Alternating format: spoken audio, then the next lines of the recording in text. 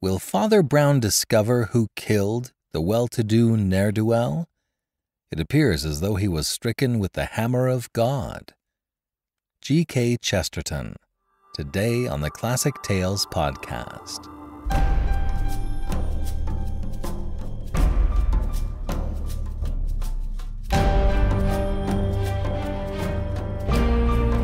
Welcome to the Classic Tales podcast. Thank you for listening. We are proudly supported by our listeners. Many, many thanks to our financial supporters who pitch in every month to help us keep the lights on. If you enjoy the show, please sign up to be a supporter for as little as $5 a month. We'll give you a coupon code every month as a thank you. Go to classictalesaudiobooks.com and become a financial supporter today. Thank you so much.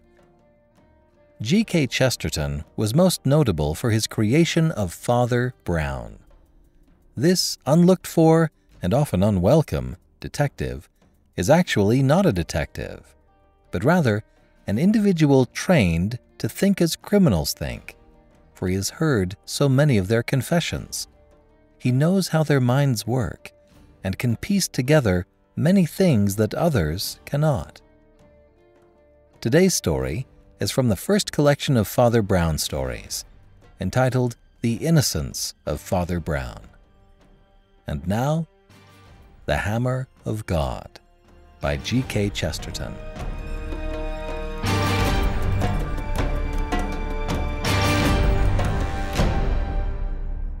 The little village of Bowen Beacon was perched on a hill so steep that the tall spire of its church seemed only like the peak of a small mountain. At the foot of the church stood a smithy, generally red with fires and always littered with hammers and scraps of iron. Opposite to this, over a rude cross of cobbled paths, was the Blue Boar, the only inn of the place. It was upon this crossway, in the lifting of a leaden and silver daybreak, that two brothers met in the street and spoke, though one was beginning the day and the other finishing it. The revered and honored Wilfred Bowen was very devout, and was making his way to some austere exercises of prayer or contemplation at dawn. Colonel the Honorable Norman Bowen, his elder brother, was by no means devout, and was sitting in evening dress on the bench outside the Blue Boar, drinking what the philosophic observer was free to regard either as his last glass on Tuesday or his first on Wednesday.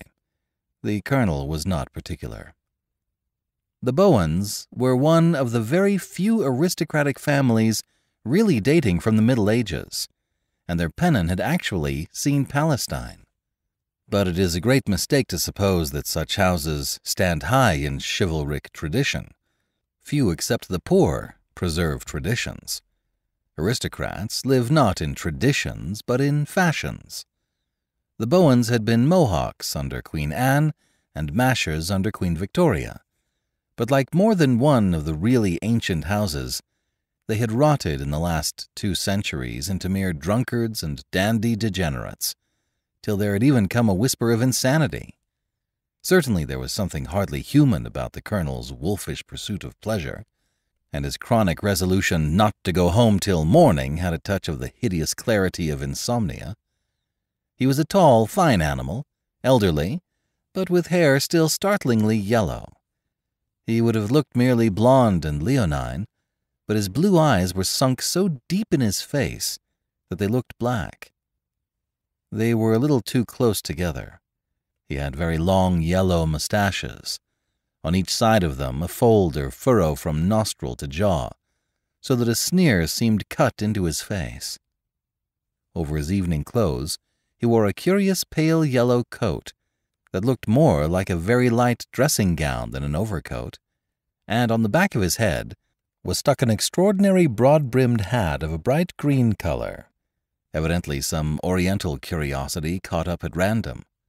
He was proud of appearing in such incongruous attires, proud of the fact that he always made them look congruous. His brother the curate had also the yellow hair and the elegance, but he was buttoned up to the chin in black, and his face was clean-shaven, cultivated, and a little nervous. He seemed to live for nothing but his religion.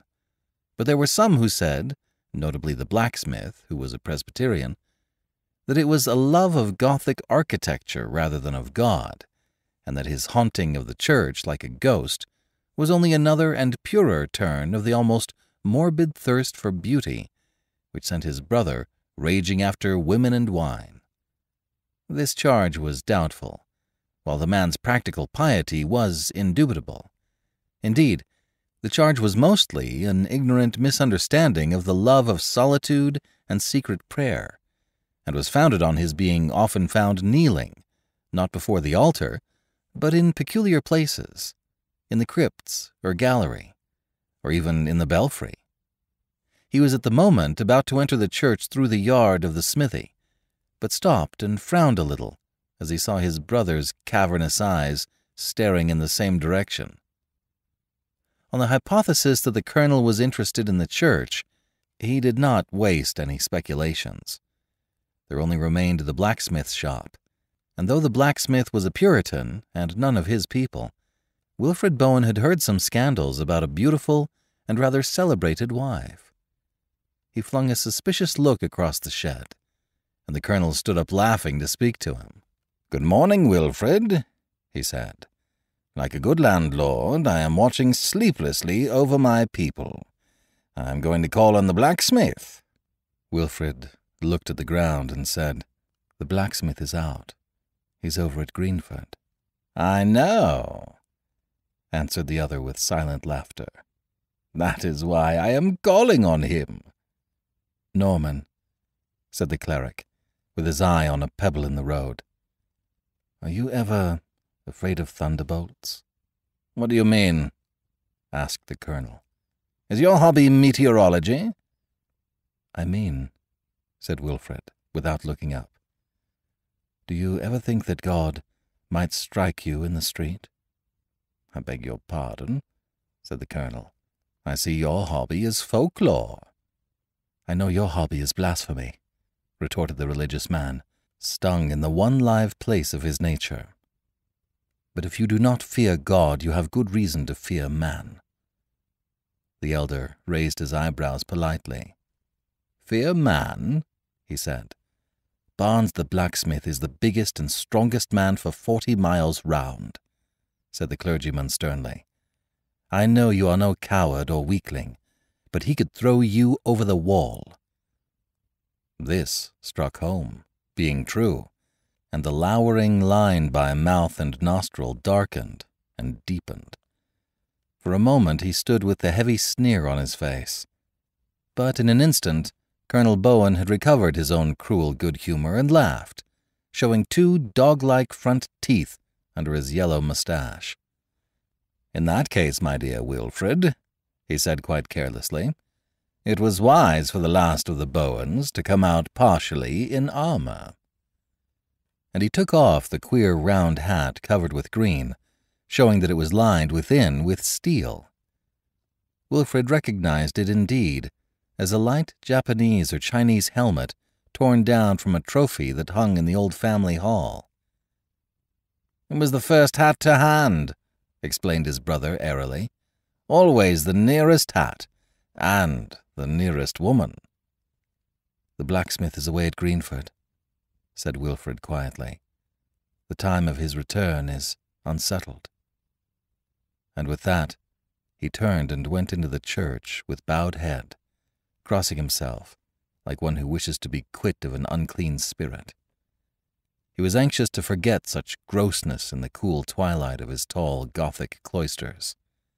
But on that morning it was fated that his still round of religious exercises should be everywhere arrested by small shocks.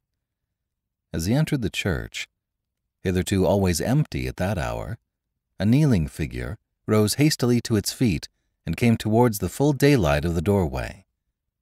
When the curate saw it, he stood still with surprise, for the early worshipper was none other than the village idiot, a nephew of the blacksmith, one who neither would nor could care for the church or for anything else. He was always called Mad Joe, and seemed to have no other name. He was a dark, strong, slouching lad, with a heavy white face, dark straight hair, and a mouth always open. As he passed the priest, his mooncalf countenance gave no hint of what he had been doing or thinking of. He had never been known to pray before. What sort of prayers was he saying now? Extraordinary prayers, surely. Wilfred Bowen stood rooted to the spot long enough to see the idiot go out into the sunshine, and even to see his dissolute brother hail him with a sort of avuncular jocularity. The last thing he saw was the colonel throwing pennies at the open mouth of Joe, with a serious appearance of trying to hit it. This ugly sunlit picture of the stupidity and cruelty of the earth sent the ascetic finally to his prayers for purification and new thoughts. He went up to a pew in the gallery, which brought him under a colored window which he loved and always quieted his spirit. A blue window, with an angel carrying lilies. There he began to think less about the half-wit, with his livid face and mouth like a fish. He began to think less of his evil brother, pacing like a lean lion in his horrible hunger.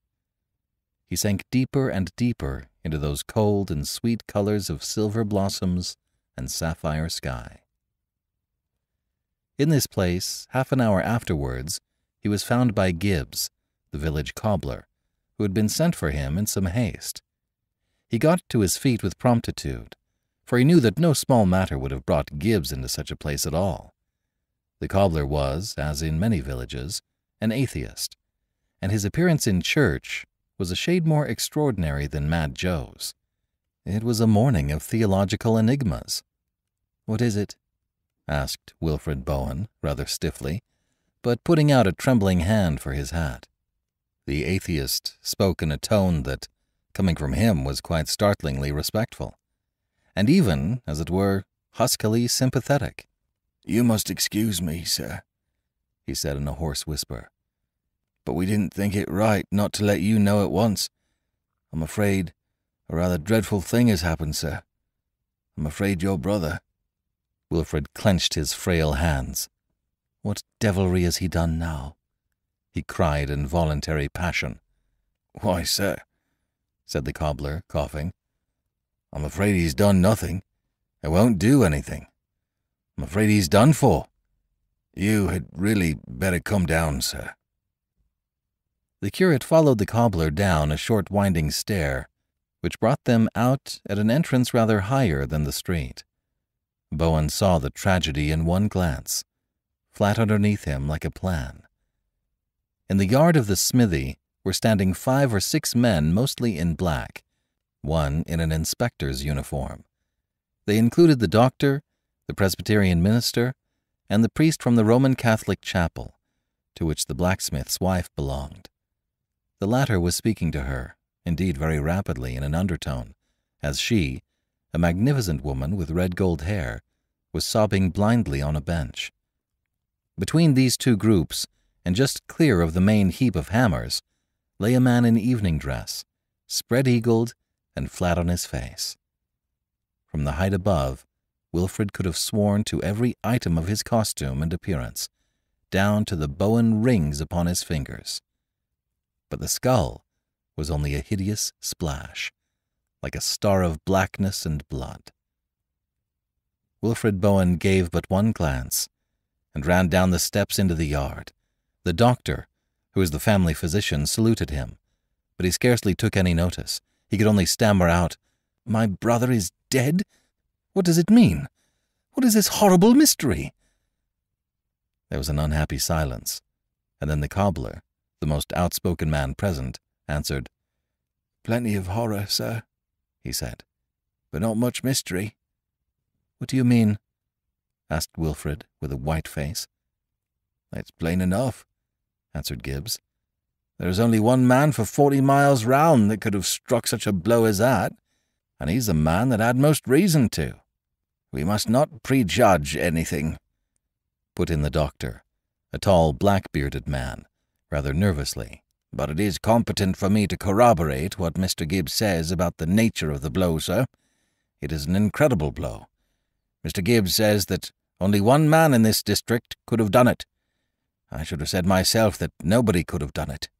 A shudder of superstition went through the slight figure of the curate.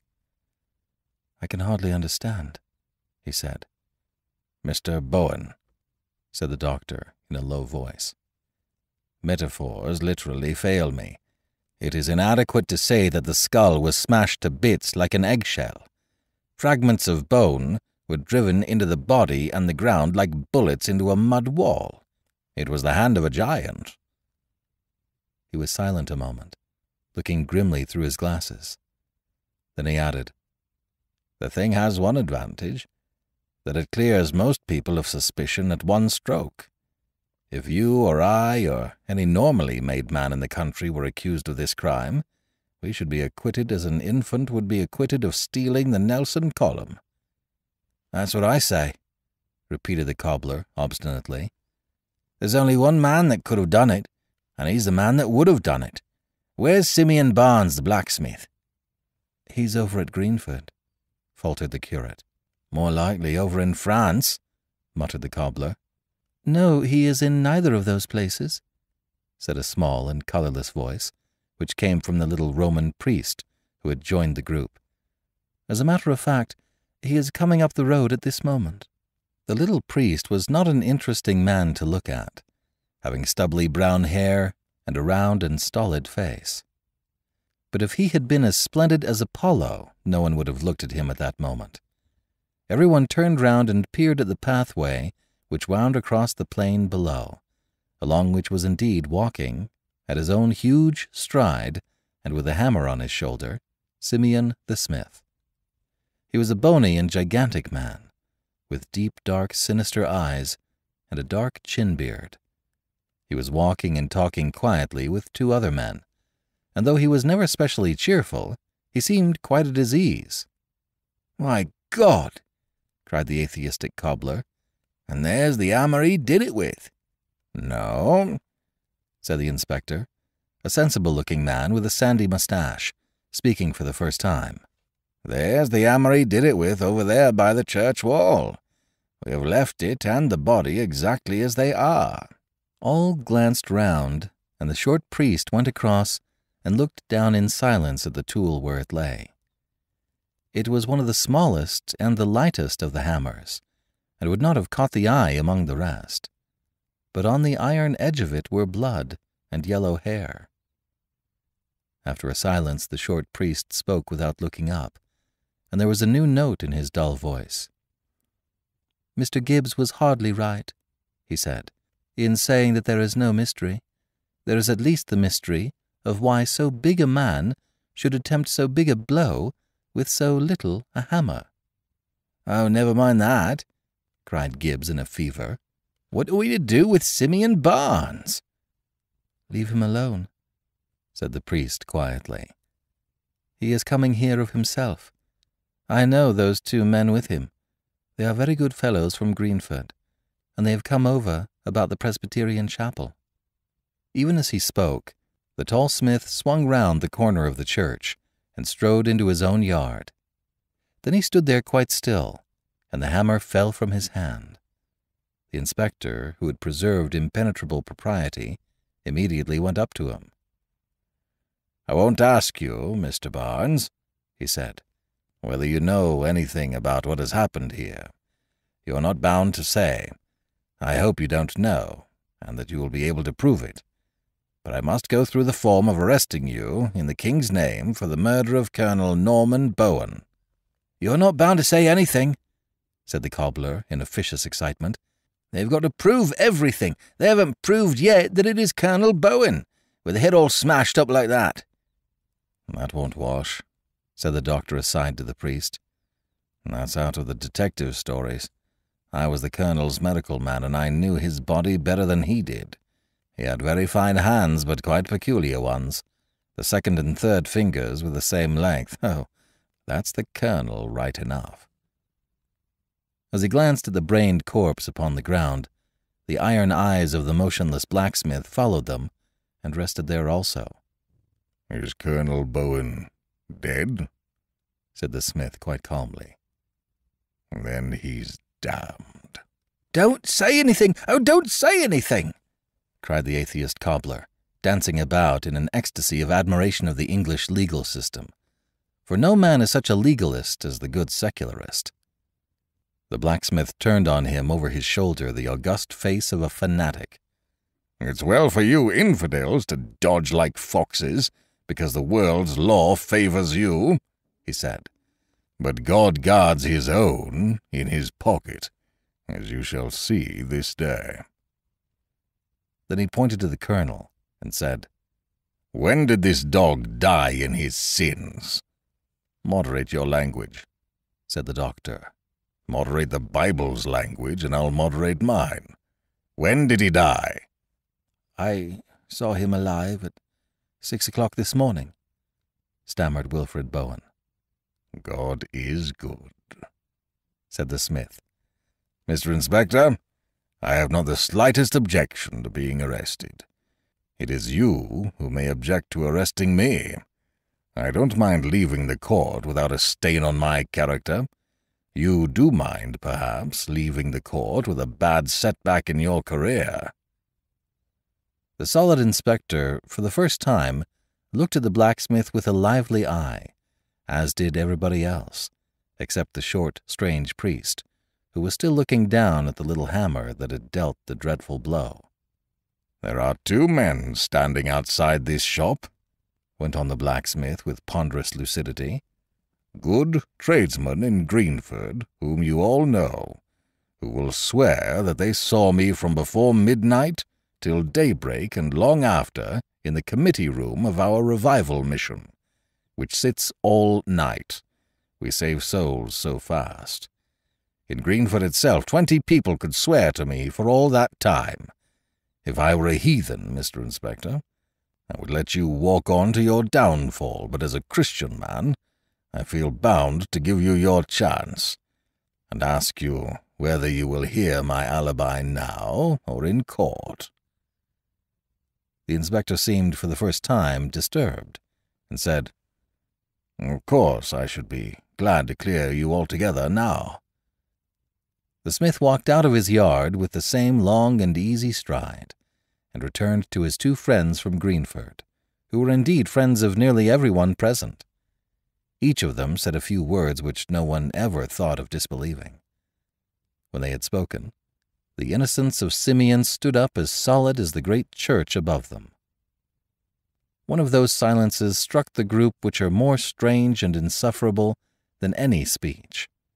Madly, in order to make conversation, the curate said to the Catholic priest, "You seem very much interested in that hammer, Father Brown." "Yes, I am," said Father Brown. "Why is it such a small hammer?" The doctor swung round on him. "By George, that's true," he cried. "Who would use a little hammer with 10 larger hammers lying about?" Then he lowered his voice in the curate's ear and said, "Only the kind of person that can't lift a large hammer. It is not a question of force or courage between the sexes. It's a question of lifting power in the shoulders. A bold woman could commit 10 murders with a light hammer and never turn a hair. She could not kill a beetle with a heavy one." Wilfred Bowen was staring at him with a sort of hypnotized horror, while Father Brown listened with his head a little on one side, really interested and attentive. The doctor went on with more hissing emphasis. "Why do these idiots always assume that the only person who hates the wife's lover is the wife's husband? 9 times out of 10, the person who most hates the wife's lover is the wife. Who knows what insolence or treachery he had shown her? Look there!" He made a momentary gesture towards the red-haired woman on the bench. She had lifted her head at last, and the tears were drying on her splendid face. But the eyes were fixed on the corpse with an electric glare that had in it something of idiocy. The Reverend Wilfred Bowen made a limp gesture, as if waving away all desire to know, but Father Brown, dusting off his sleeve some ashes blown from the furnace, spoke in his indifferent way. "You are like so many doctors," he said. Your mental science is really suggestive. It is your physical science that is utterly impossible. I agree that the woman wants to kill the correspondent much more than the petitioner does. And I agree that a woman will always pick up a small hammer instead of a big one. But the difficulty is one of physical impossibility. No woman ever born could have smashed a man's skull out flat like that. Then he added reflectively, after a pause, "These people haven't grasped the whole of it. The man was actually wearing an iron helmet, and the blow scattered it like broken glass. Look at that woman. Look at her arms." Silence held them all up again, and then the doctor said rather sulkily, "Well, I may be wrong. There are objections to everything, but I stick to the main point. No man but an idiot would pick up that little hammer if he could use a big hammer." With that, the lean and quivering hands of Wilfred Bowen went up to his head and seemed to clutch his scanty yellow hair. After an instant they dropped, and he cried, "That was the word I wanted. You have said the word." Then he continued, mastering his discomposure. "The words you said were, 'No man but an idiot would pick up the small hammer.'" "Yes," said the doctor. "Well?" "Well," said the curate, "no man but an idiot did." The rest stared at him with eyes arrested and riveted, and he went on in a febrile and feminine agitation. "I am a priest," he cried unsteadily, "and a priest should be no shedder of blood. I mean that he should bring no one to the gallows, and I thank God that I see the criminal clearly now, because he is a criminal who cannot be brought to the gallows." "You will not denounce him?" inquired the doctor. "He would not be hanged if I did denounce him," answered Wilfred, with a wild but curiously happy smile. "When I went into the church this morning, I found a madman praying there, that poor Joe, who has been wrong all his life. God knows what he prayed, but with such strange folk it is not incredible to suppose that their prayers are all upside down. Very likely a lunatic would pray before killing a man. When I last saw poor Joe, he was with my brother. My brother was mocking him." "By Jove," cried the doctor, "this is talking at last. But how do you explain—" The Reverend Wilfred was almost trembling with the excitement of his own glimpse of the truth. "Don't you see? Don't you see?" he cried feverishly. "That is the only theory that covers both the queer things, that answers both the riddles. The two riddles are the little hammer and the big blow. The smith might have struck the big blow, but would not have chosen the little hammer. His wife would have chosen the little hammer, but she could not have struck the big blow. But the madman might have done both. As for the little hammer, why, he was mad, and might have picked up anything. And for the big blow, have you never heard, doctor, that a maniac in his paroxysm may have the strength of 10 men? The doctor drew a deep breath, and then said, "By golly, I believe you've got it." Father Brown had fixed his eyes on the speaker so long and steadily as to prove that his large, grey, ox-like eyes were not quite so insignificant as the rest of his face. When silence had fallen, he said with marked respect, "Mr. Bowen, yours is the only theory yet propounded which holds water every way and is essentially unassailable. I think, therefore, that you deserve to be told, on my positive knowledge, that it is not the true one." And with that the old little man walked away and stared again at the hammer. "That fellow seems to know more than he ought to," whispered the doctor peevishly to Wilfred. "Those popish priests are deucedly sly." "No, no," said Bowen, with a sort of wild fatigue. "It was the lunatic. It was the lunatic." The group of the two clerics and the doctor had fallen away from the more official group containing the inspector and the man he had arrested. Now, however, that their own party had broken up, they heard voices from the others. The priest looked up quietly, and then looked down again as he heard the blacksmith say in a loud voice, "I hope I've convinced you, Mr. Inspector. I'm a strong man, as you say, but I couldn't have flung my hammer bang here from Greenford. My hammer hasn't got wings that it should come flying 1/2 mile over hedges and fields." The inspector laughed amicably and said, "No, I think you can be considered out of it, though it's one of the rummiest coincidences I ever saw. I can only ask you to give us all the assistance you can in finding a man as big and strong as yourself. By George, you might be useful, if only to hold him. I suppose you yourself have no guess at the man?" "I may have a guess," said the pale smith, "but it is not at a man." Then, seeing the scared eyes turn towards his wife on the bench, he put his huge hand on her shoulder and said, "Nor a woman, either." "What do you mean?" asked the inspector jocularly. "You don't think cows use hammers, do you?" "I think no thing of flesh held that hammer," said the blacksmith in a stifled voice. "Mortally speaking, I think the man died alone." Wilfred made a sudden forward movement and peered at him with burning eyes. "Do you mean to say, Barnes," came the sharp voice of the cobbler, "that the hammer jumped up of itself and knocked the man down?" "Oh, you gentlemen may stare and snigger," cried Simeon. "You clergymen, who tell us on Sunday in what a stillness the Lord smote Sennacherib. I believe that one who walks invisible in every house defended the honor of mine, and laid the defiler dead before the door of it. I believe the force in that blow was just the force there is in earthquakes, and no force less." Wilfred said with a voice utterly undescribable, "I told Norman myself to beware of the thunderbolt." "That agent is outside my jurisdiction," said the inspector with a slight smile. "You are not outside his," answered the smith. "See you to it." And turning his broad back, he went into the house. The shaken Wilfred was led away by Father Brown, who had an easy and friendly way with him. "Let us get out of this horrid place, Mr. Bowen," he said. "May I look inside your church? I hear it's one of the oldest in England. We take some interest, you know," he added with a comical grimace, "in old English churches."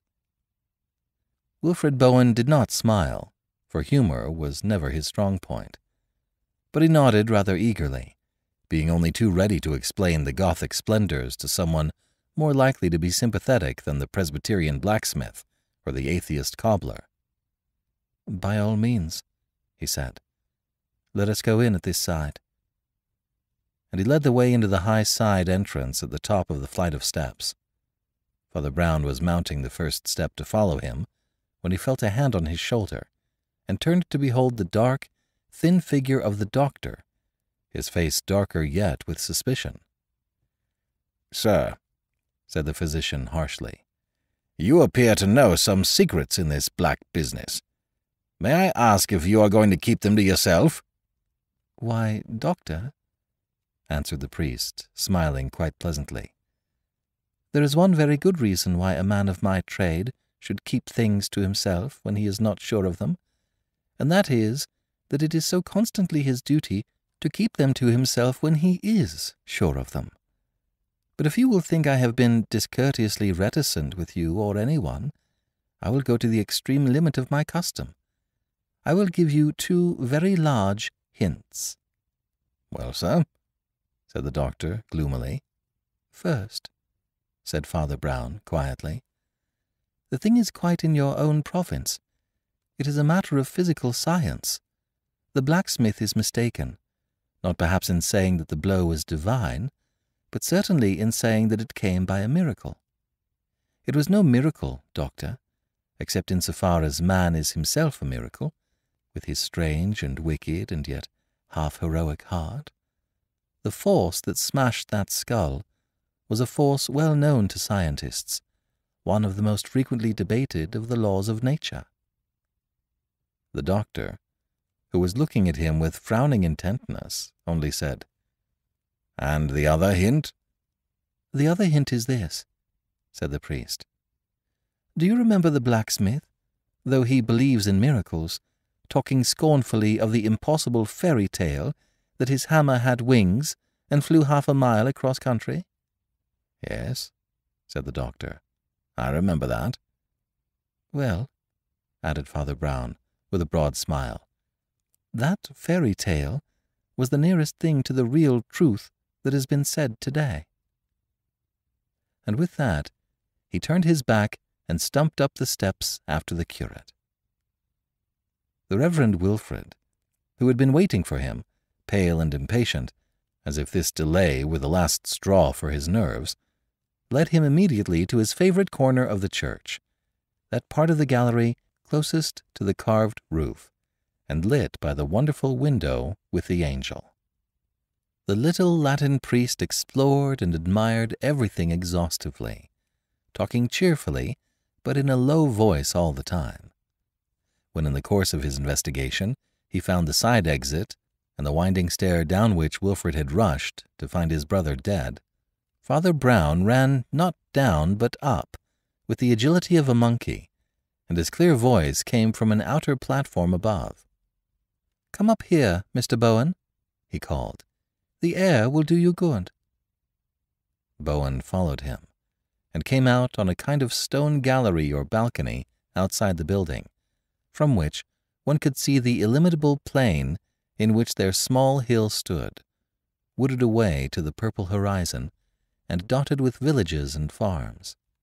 Clear and square, but quite small beneath them, was the blacksmith's yard, where the inspector still stood taking notes, and the corpse still lay like a smashed fly. "Might be the map of the world, mightn't it?" said Father Brown. "Yes," said Bowen very gravely, and nodded his head. Immediately beneath and about them the lines of the Gothic building plunged outward into the void with a sickening swiftness akin to suicide.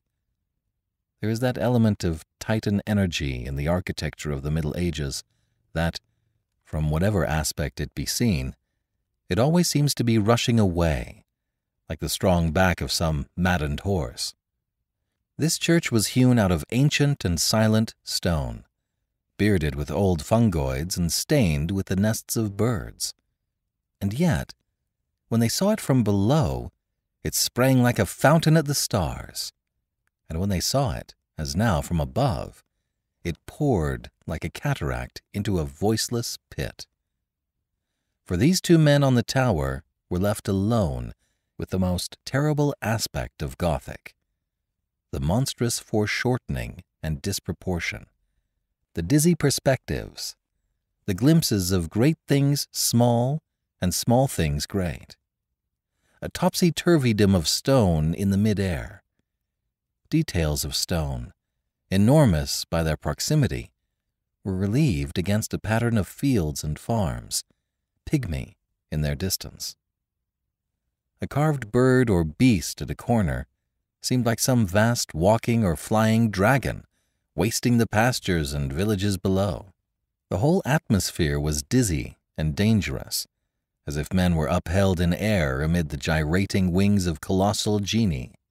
And the whole of that old church, as tall and rich as a cathedral, seemed to sit upon the sunlit country like a cloudburst. "I think there is something rather dangerous about standing on these high places, even to pray," said Father Brown. "Heights were made to be looked at, not to be looked from." "Do you mean that one may fall over?" asked Wilfrid. "I mean that one's soul may fall if one's body doesn't," said the other priest. "I scarcely understand you," remarked Bowen indistinctly. "Look at that blacksmith, for instance," went on Father Brown calmly. "A good man, but not a Christian. Hard, imperious, unforgiving. Well, his Scotch religion was made up by men who prayed on hills and high crags, and learnt to look down on the world more than to look up at heaven. Humility is the mother of giants. One sees great things from the valley, only small things from the peak. But he didn't do it, said Bowen tremulously. No, said the other in an odd voice. We know he didn't do it. After a moment he resumed, looking tranquilly out over the plain with his pale grey eyes. I knew a man, he said, who began by worshipping with others before the altar, but who grew fond of high and lonely places to pray from, corners or niches in the belfry or the spire. And once, in one of those dizzy places, where the whole world seemed to turn under him like a wheel, his brain turned also, and he fancied he was God. So that, though he was a good man, he committed a great crime. Wilfred's face was turned away, but his bony hands turned blue and white as they tightened on the parapet of stone. He thought it was given to him to judge the world and strike down the sinner. He would never have had such a thought if he had been kneeling with other men upon a floor. But he saw all men walking about like insects. He saw one especially strutting just below him, insolent and evident by a bright green hat, a poisonous insect. Rooks cawed round the corners of the belfry, but there was no other sound till Father Brown went on. This also tempted him, that he had in his hand one of the most awful engines of nature. I mean gravitation, that mad and quickening rush by which all earth's creatures fly back to her heart when released. See, the inspector is strutting just below us in the smithy. If I were to toss a pebble over this parapet, it would be something like a bullet by the time it struck him. If I were to drop a hammer, even a small hammer. Wilfred Bowen threw one leg over the parapet, and Father Brown had him in a minute by the collar. Not by that door, he said quite gently. That door leads to hell. Bowen staggered back against the wall and stared at him with frightful eyes. How do you know all this? He cried. Are you a devil? I am a man, answered Father Brown gravely, and therefore have all devils in my heart. Listen to me, he said after a short pause. I know what you did. At least I can guess the great part of it. When you left your brother, you were racked with no unrighteous rage, to the extent even that you snatched up a small hammer, half inclined to kill him with his foulness on his mouth. Recoiling, you thrust it under your buttoned coat instead and rushed into the church. You pray wildly in many places, under the angel window, upon the platform above, and a higher platform still, from which you could see the colonel's eastern hat like the back of a green beetle crawling about. Then something snapped in your soul, and you let God's thunderbolt fall. Wilfred put a weak hand to his head and asked in a low voice, How did you know that his hat looked like a green beetle? Oh, that, said the other with the shadow of a smile. That was common sense. But hear me further. I say I know all this, but no one else shall know it. The next step is for you. I shall take no more steps. I will seal this with the seal of confession. If you ask me why, there are many reasons, and only one that concerns you.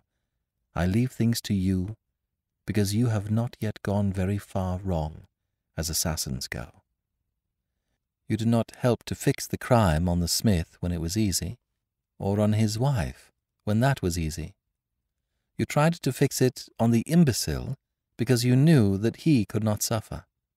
That was one of the gleams that it is my business to find in assassins. And now, come down into the village, and go your own way, as free as the wind, for I have said my last word. They went down the winding stairs in utter silence, and came out into the sunlight by the smithy. Wilfred Bowen carefully unlatched the wooden gate of the yard, and going up to the inspector, said, "I wish to give myself up. I have killed my brother."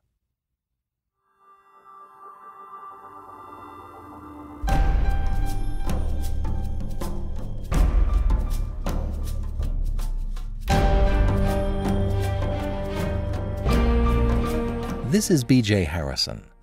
I hope you've enjoyed this unabridged production of The Hammer of God by G.K. Chesterton.